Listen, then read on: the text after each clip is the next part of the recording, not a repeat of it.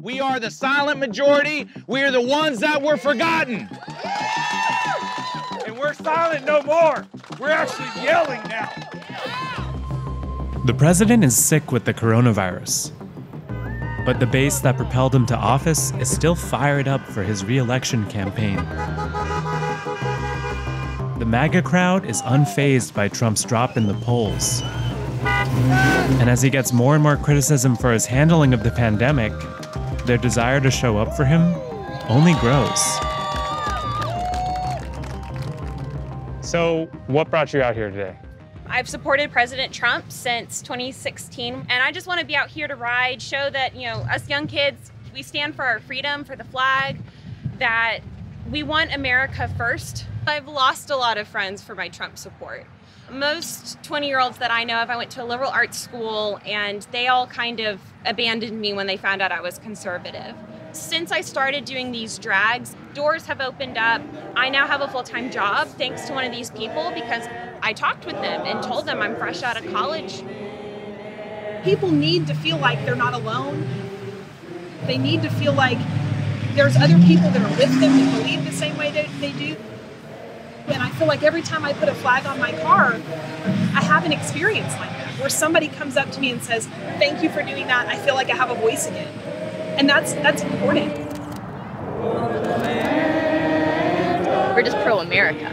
The other option is just so not pro-America. What do you see as the other option? Not America. Let's ride for 45! Let's ride! We got triggered left, you hear him? What's up, brother? All right, we're rolling. We gotta roll. On this day alone, organizers say they had 285 car rallies across 45 states. God bless you. Have a great day. So why do you think this has gotten so big? I think because of the lockdown. I think people just need to do something. They need to feel like they're doing something, and being on the computer is not good enough right now. We are fighting for our country, and this is a way we can stand up and show people that we are united and not divided. For a socially distanced rally, participants weren't too worried when we asked about the virus, or its highest profile patient, the president. How did you feel when you found out the president got COVID? Oh, he'll just be fine.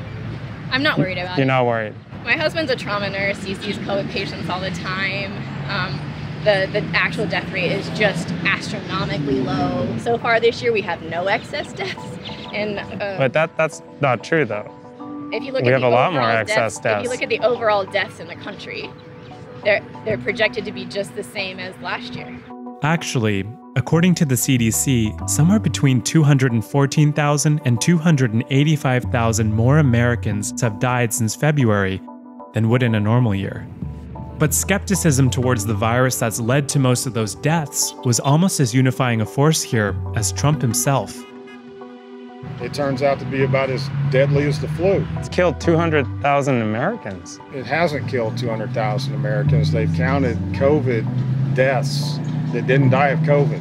Do you think that Trump has been irresponsible in holding big rallies with thousands of people, some of them even indoors? I don't believe he's been irresponsible in his handling of the rallies.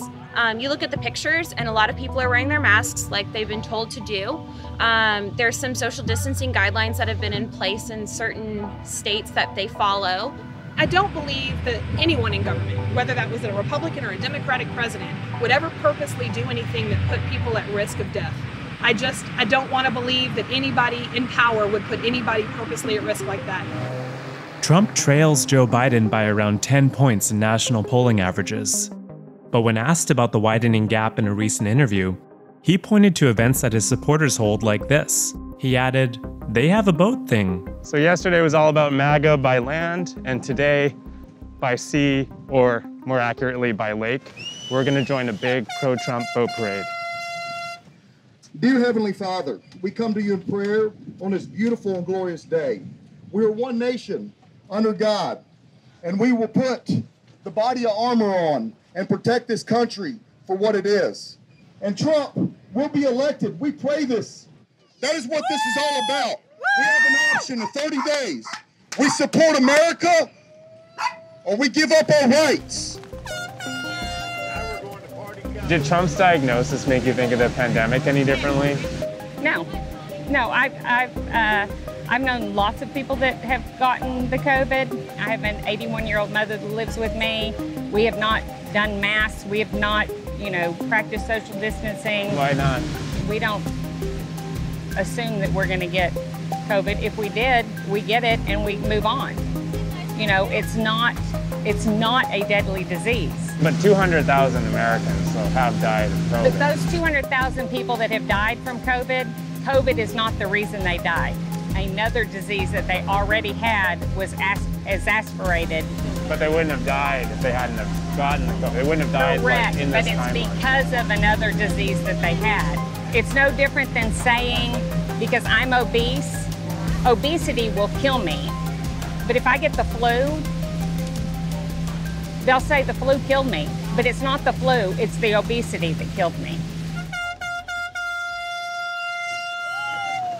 How did you feel when you found out the president has COVID? I was heartbroken. I understand the mask situation.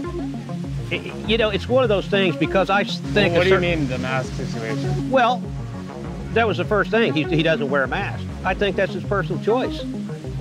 I think it's his personal choice, and I still believe that. What about the people who he could have potentially exposed by not wearing a mask? Listen, if I sit down and I listen to 10 doctors, I hear 10 different things. Like today, I don't have a mask on, you guys do. I totally respect that right. Well, we don't have a mask on so we don't make you sick if we're potentially asymptomatic.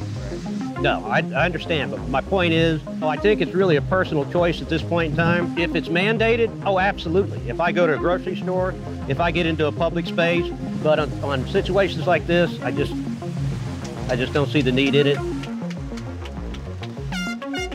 Our president has found a way, I think, more than any other president, to have people come and unite and rally behind him.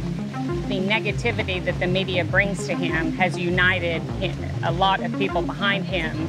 So you think it's a reaction to the way he's portrayed? Correct, yes. There's a huge silent majority out there, and that's what we represent.